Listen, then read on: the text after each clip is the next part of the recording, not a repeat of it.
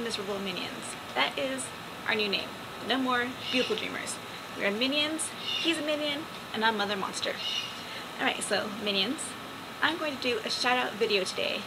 And I have my phone with the shout outs. And there's 6 channels I want to shout out.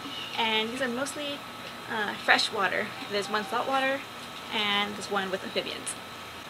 So the first shout out I want to do is to my minion family on Patreon. And that is Draco and Chloe. Thank you for supporting this channel and for your donations. And if you want to join my Patreon family and be one of my minions, check out my Patreon in the description. Okay, so the shout outs. And my cat, she's looking out the window. Okay, so the first one, Rob Sool Aquariums. Rob Sool Aquatics. And he is a very cool guy. He's nice. He knows what he's doing. He goes all out for his fish. He has a saltwater channel. And he might have freshwater. I can't remember. But check him out. It's worth it. The next channel is the Aquarium Cowboy.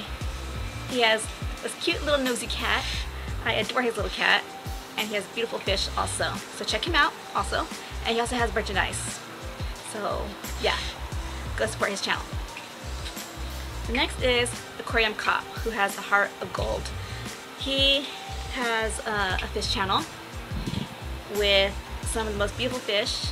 He has a beautiful setup and he does live streams. So go support him also. The fish guy. The fish guy knows what he's talking about. So if you ever have any questions regarding fish or setups or anything like that, he's the guy to go to. So check out his channel also. Jimmy H Fishes. He is a sweet guy also. You notice these are all men. Where are my fish ladies at? We need more fish ladies here on YouTube. Especially in the saltwater hobby, like me. So Jimmy H Fishes. Check out his channel. He's really cool. He has freshwater fish. And he does shout outs also, so check him out. And the amphibian and fish channel, which is what's that word I'm looking for? Bipedal, where he has different types of pets. He not only has fish, but he has amphibians, and I think he's gonna be getting a reptile. I think he mentioned a chameleon or a snake, so check his channel out also. Alright, so that's it for the shout outs. Yeah, that's it that I have for here. So check out all those channels, tell them Sin sent you, and give them some love if you haven't already showed them love. And one more thing that I like to talk about is Falcor. Right here, he's on me. Let me put my phone down. Falcor. Say hi. Isn't he cute? Look at his little feet.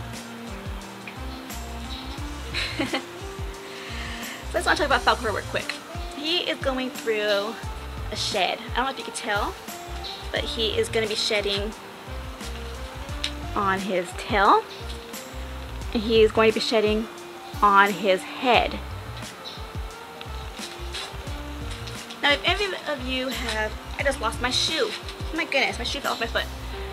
If any of you have bearded dragons, has your bearded dragon ever gone through a light brumation twice in 1 year? This guy has gone through brumation twice. It's never happened before. I couldn't really find any information on it. So if you have bearded dragons, let me know if yours has gone through brumation twice, because I'm really curious and would like to know more about that.